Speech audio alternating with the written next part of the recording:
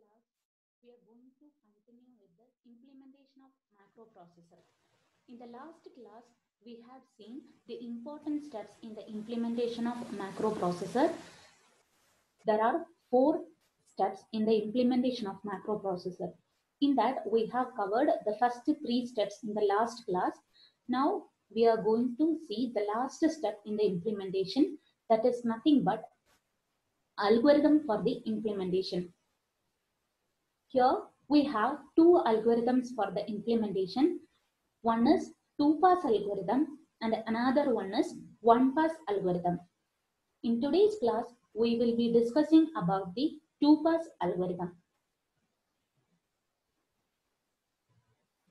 Before entering into the algorithm, let me give an overview of the first 3 steps in the implementation. The first step is specifying the problem. That means, suppose if we are implementing a macroprocessor or if we are implementing a macroprocessor, we have to know what are the basic functions to be performed by a macroprocessor. Stating these are calling as the specifying the problem step in the implementation. And the second step is specifying databases. To implement this algorithm, what all databases we require, we have to specify that in the second step. Most commonly, and the databases what we are using in this implementation are argument list array, macro definition table, and macro name table. Macro definition table is using to store your macro definitions, and macro name table is using to store the names of the macro and a pointer to the definition of that corresponding macro. Argument list array has 2 purposes. In the case of pass 1, it will be substituting the dummy arguments with index markers, whereas in the case of second pass ALA, will be matching the index markers with the real arguments from the macro call. So now we'll move on to the 2-pass macroprocessor algorithm.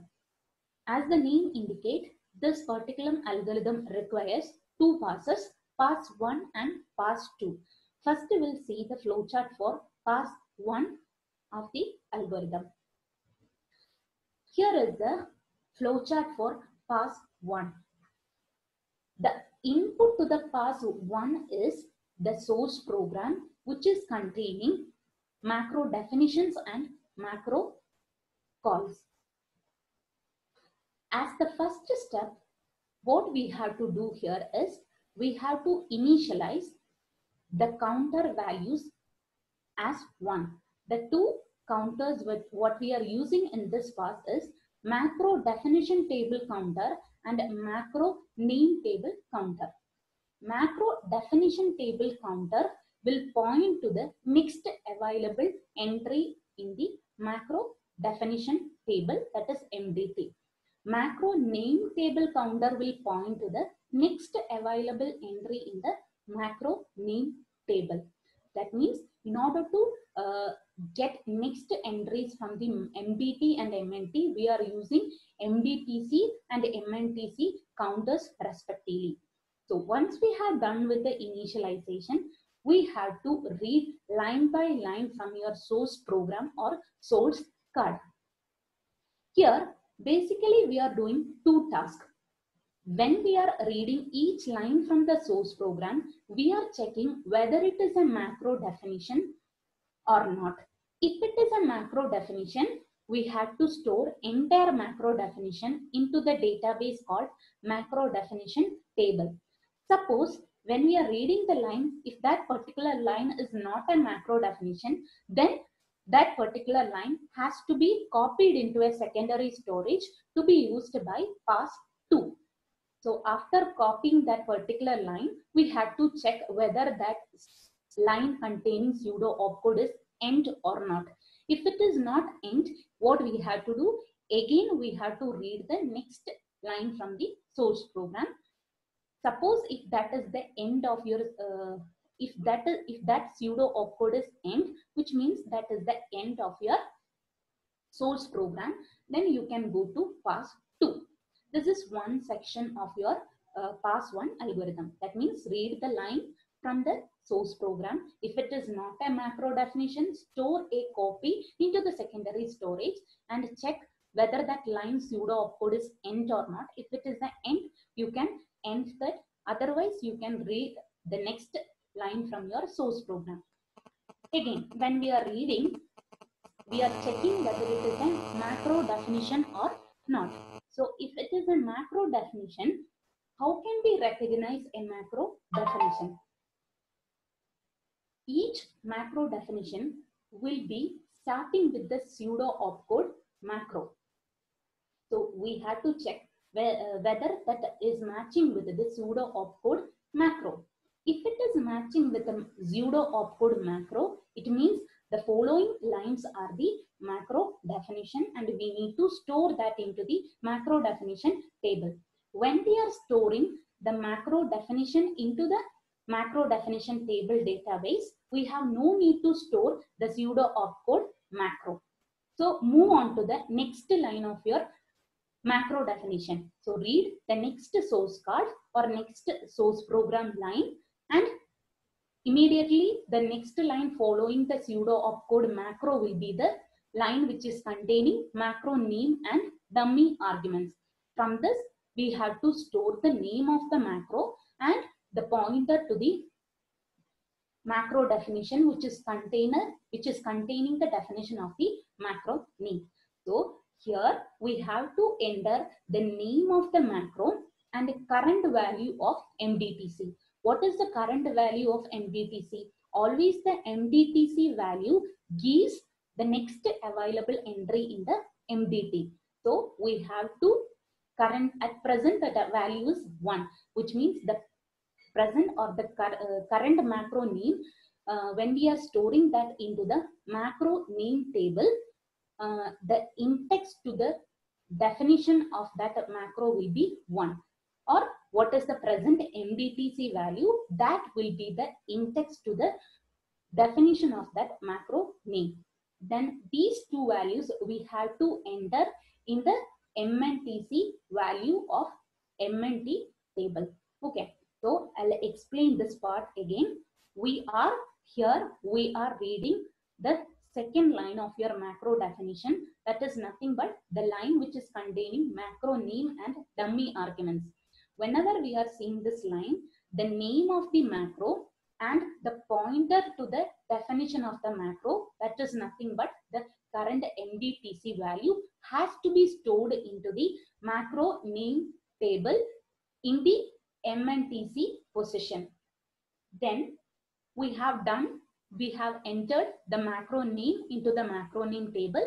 Now we have to increment the macro name table counter by 1 because we have done one entry in the macro name table. Now the counter or the macro name table counter has to point to the next one. For that, we have to increment by 1 so that next time we can enter the next macro name in the macro name table. Then after this, we have to prepare argument list array for that particular macro name line. Preparing argument list array means what? We have to take the dummy arguments and we have to replace those dummy arguments with the index markers. Then the entire line we have to copy into the macro definition table. So we are taking the macro name instruction and that line and we will be copying into the macro definition table after preparing the argument list array. Preparing the argument list array is nothing but substituting the index markers with the index markers for each dummy arguments. Then suppose we have the dummy arguments arg1, arg2, arg3. Arg1 will be replaced by #1, arg2 will be replaced by #2 and arg3 will be replaced by #3. Then after that, once we substituted with the index markers, that particular instruction or the line has to be copied into your macro definition table. So one entry we have made in the macro definition table. Now the macro definition table counter has to point to the next value. To point to the next value, we have to increment macro definition table counter by 1. Now again, so we have done with only the macro name line from the macro definition. Now move on to the next line. Next line is the first macro instruction. Read that line or read the next source program code. Then when you are reading the first macro instruction from the macro definition, for each occurrence of the dummy arguments has to be substituted with the corresponding index markers. Then once we have substituted, the entire line has to be again stored into the macro definition table at the place of MDTC.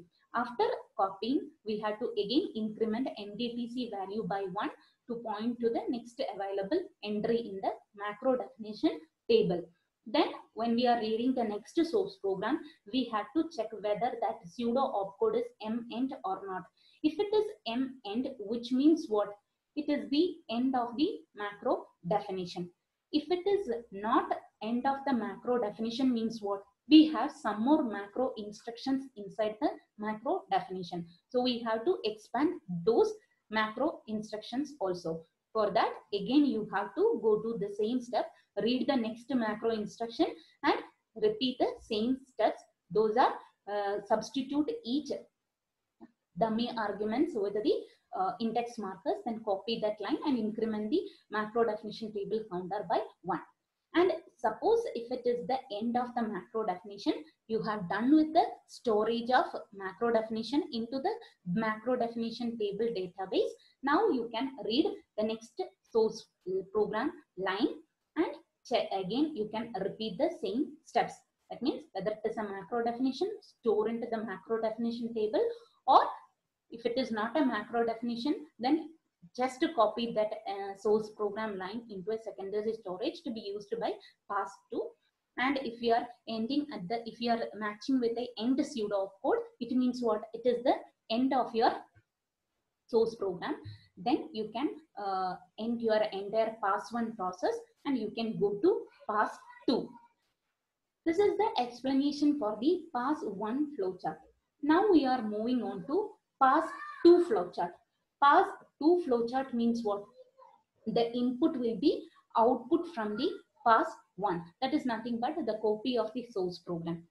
Now read each line from your source program copied by pass1 and check each, perform a match with operation code in the MNT, that is macro name table. That means we are checking any macro call is occurring or not. So if it is a macro call, which means that operation code will be matching with the macro name in the macro name table. In that way, we can recognize whether it is a macro call or not. If it is a macro call, we have to expand the macro call.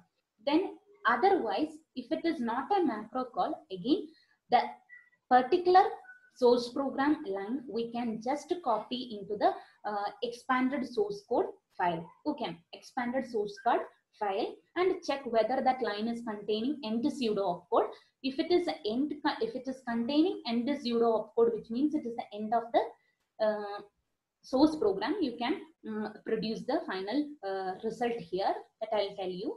Otherwise, if it is not the end pseudo opcode, again read the next line from the source code copied by pass1. Then again we are searching whether it is a macro call, and if it is happening a match with the macro name table value, which means it is a macro call. Then if it is a macro call, what we have to do? We have to expand the macro. In order to expand the macro, we have to know where is the expansion for this particular macro name. From where will it get this? This will be getting from macro name table. So macro name table will be containing name of the macro name as well as the macro definition table index, that it will be pointing to the definition of that particular macro name. And that index value, that is nothing but the index of the macro definition, will be stored into a pointer is calling as macro definition table pointer.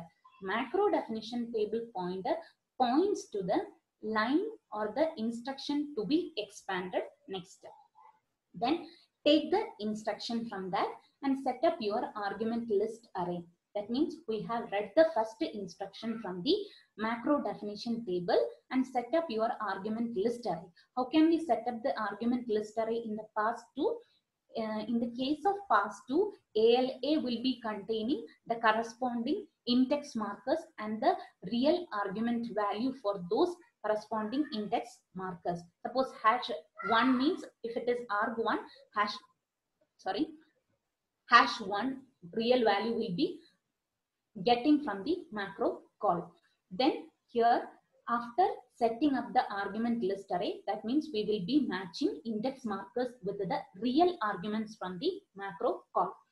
Then when we are expanding, we will not put the macro name and dummy arguments containing line in the expanded code. So you have no need to expand that line. You can increment the pointer by 1 so that it will get the next line from the macro definition table.